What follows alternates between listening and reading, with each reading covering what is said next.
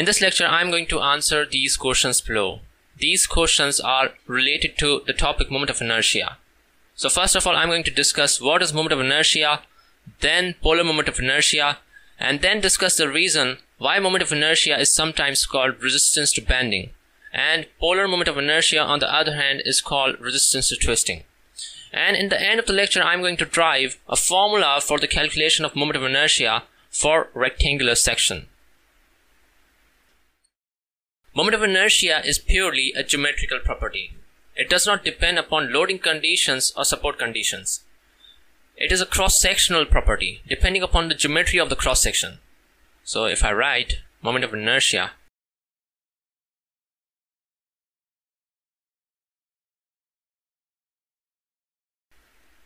furthermore, moment of inertia is sometimes also called as the second moment of area.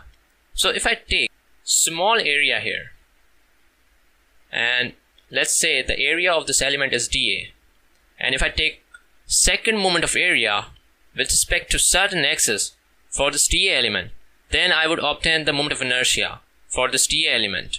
So let's try to calculate moment of inertia with respect to this axis. So I need to take second moment of area of this dA element with respect to this axis. So let's assume a perpendicular distance from x-axis as equal to y. So first moment of area would be equal to, and again if I take moment of this area with respect to this axis, I'm going to obtain the moment of inertia. So second moment of area is equal to y into y dA, and this becomes y square dA. So this second moment of area is basically your dIx into y square dA. So why the differential moment of inertia? Because we have differential element here.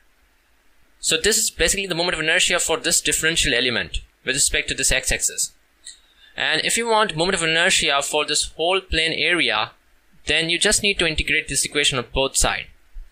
So the left hand side becomes Ix and the right hand side becomes integral y square dA. So for continuous plane area such as this, you need to integrate all the dA elements and take the second moment of area with respect to that axis where you are trying to calculate moment of inertia. So this is for continuous plane area.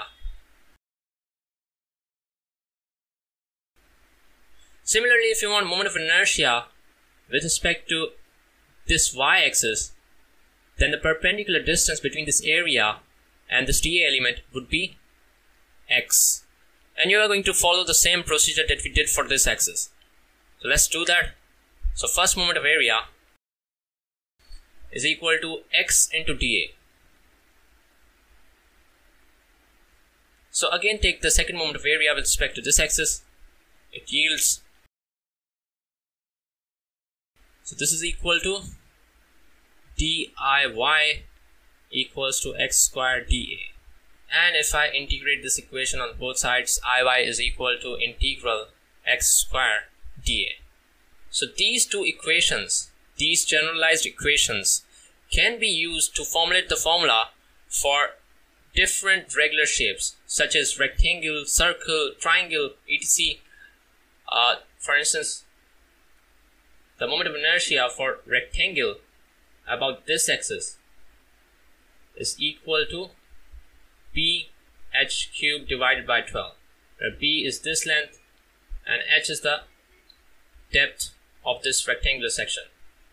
So this formula here is derived using this generalized equation for the moment of inertia about x-axis, and we are going to see in the end of the lecture that how this formulation is derived using this general equation.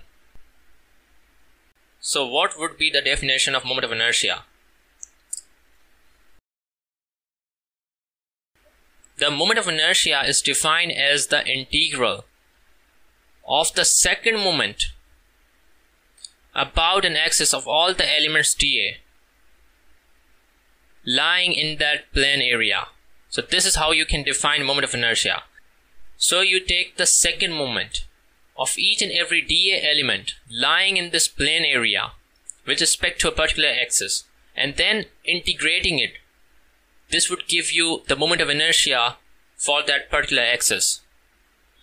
The moment of inertia about an axis perpendicular to plane xy and passing through the intersection of x and y axis is called polar moment of inertia.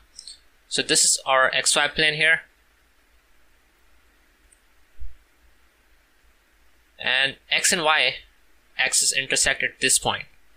So if you calculate the moment of inertia about an axis which is perpendicular to this plane as well as passes through the intersection of x and y axis, then the moment of inertia about this particular axis is called polar moment of inertia.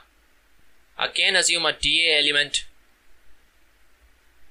and the perpendicular distance with respect to x-axis is equal to y, and consider this distance as x from y-axis, and let's call this as z-axis, and the perpendicular distance of this dA element with respect to this axis, let's name it as r. So previously we calculated our ix and it was equal to integral of y squared dA, and iy is equal to integral of x squared dA, whereas iz, or polar moment of inertia, is also represented by j, is equal to, and we follow the same pattern, this should be equal to r square dA.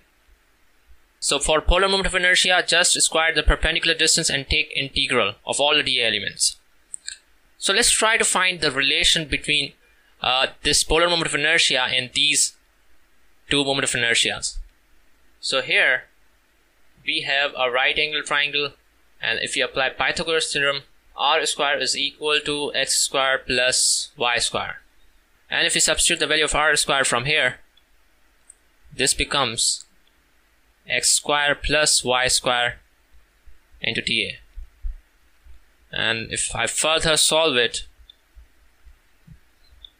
integral y square dA, and this here, if you observe, it's equal to iy, and this term over here is equal to ix. So your j is basically equal to ix plus iy. So if you know the moment of inertia about x-axis and y-axis, you just need to add them up to get your polar moment of inertia. So y moment of inertia is called resistance to bending, whereas polar moment of inertia is called resistance to twisting. So you might have heard of classical flexural equation, which is sigma is equal to my over I. So if you haven't heard of it, you are going to study it in subjects like strength of material or mechanics of material 1. So for now, just kind of focus on these two variables. This is your stress, and this is your moment of inertia. So this equation is basically used to calculate bending stresses or flexural stresses.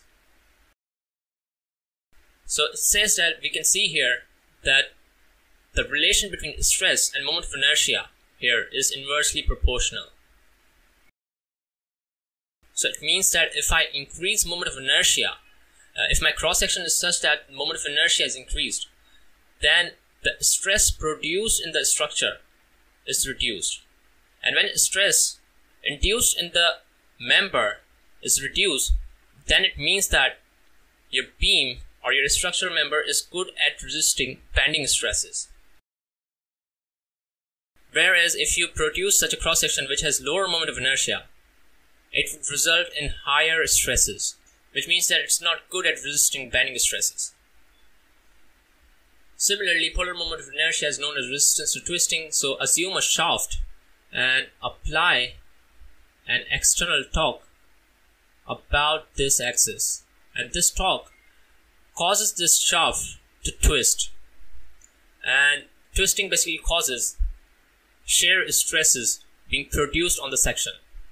So we have torsion equation to calculate shear stresses, and it is equal to tau equals to Tc over J. Let's focus on these two variables. So these are your shear stresses, and this is your polar moment of inertia. And we can see here that again, as was the case in the bending, here shear stress is inversely proportional to polar moment of inertia. If you increase J, if your cross section is such that you have a large amount of J, this tends to reduce the shear stress produced in that cross section, which means that your section is good at resisting shear which is caused by external torque. Similarly, if you decrease J, your shear stresses will increase. Determine the moment of inertia for the rectangular area shown in the figure with respect to the centroidal x' axis and the centroidal y' axis and the polar moment of inertia about an axis perpendicular to x' y' plane and passing through the centroid. So we have to calculate moment of inertia about those axes which are passing through the centroid of this rectangular figure. First, let's do the calculation of Ix'. So A part, we need to calculate Ix'. The first step in calculating moment of inertia about a certain axis is to draw a strip parallel to that axis. If I want to calculate moment of inertia about x' axis, I'm going to create a strip parallel to it, and it has a differential length of, assuming it equals to dy. And let's say that the width of this rectangle is b and the height of this rectangle is h. Then if I calculate the area of differential element, it would be equal to b into dy. And we know that the general equation for the moment of inertia about x-axis, horizontal axis, is equal to Ix' is equal to integral of y square dA. Now substitute this dA here and you would get y square b dy. And what would be the upper limit and lower limit in this case? The upper limit is going to be equal to, so y here is equal to 0 and here is equal to positive h by 2, and at this bottom extreme end is going to be equal to minus h by 2.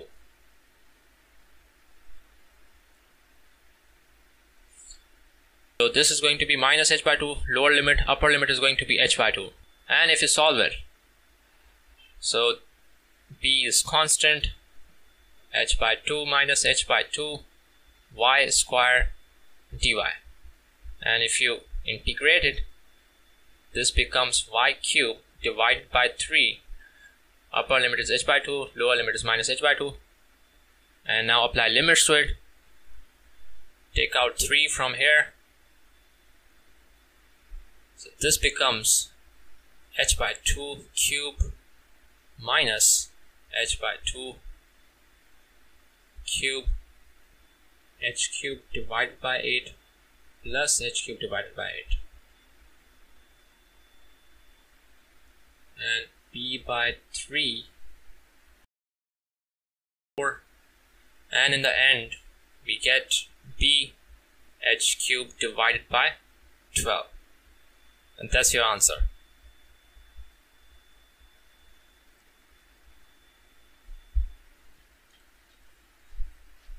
Now the moment of inertia about the centroidal y' axis. First of all, we need to create a strip parallel to this axis.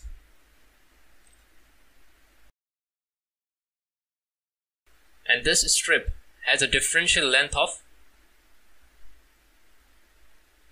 dx.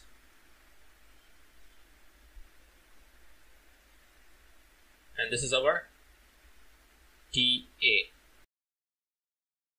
Again, starting with the calculation of differential area. So dA here is equal to h dx. And we know that moment of inertia about y-axis, the general formula is equal to integral x square dA. Substitute dA here and we obtain integral x square h dx. And the upper limit and lower limit will be corresponding to x direction, since we have a differential length in horizontal direction. So the upper limit is going to be plus b by 2 here, and lower limit is going to be minus b by 2. The upper limit becomes positive b by 2 and the lower limit becomes minus b by 2. X square h dx, take out h from there,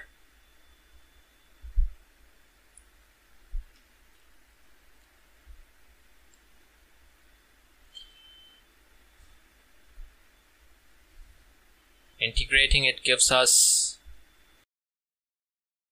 x cubed divided by 3. Now applying the limits, it becomes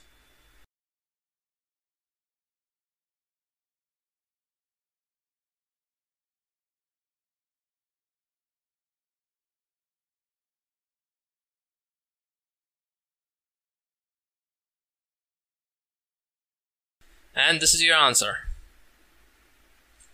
So about y dash axis, your moment of inertia is coming out to be hp cubed divided by 12. And if you remember, about x-axis it was equal to bh cubed divided by 12. So if you observe, you can see the difference between the two formulas is that if you're calculating moment of inertia about x-axis, they have cubed the dimension perpendicular to it. They have cubed h cubed. Whereas when you're trying to determine moment of inertia about y dash axis, that is this axis, they have cubed the horizontal dimension, that is p. That is one way to remember these formulas. Now the last part, that is polar moment of inertia. Okay, C part. We know that Ix is equal to bh cubed divided by 12 and Iy dash is equal to bhp cubed divided by 12. And we have derived the relationship between polar moment of inertia and these moment of inertias, and the polar moment of inertia was equal to the summation of two moment of inertias. Therefore, substitute these values, bh cubed divided by 12 and hp cubed divided by 12, and solve it. So J is equal to,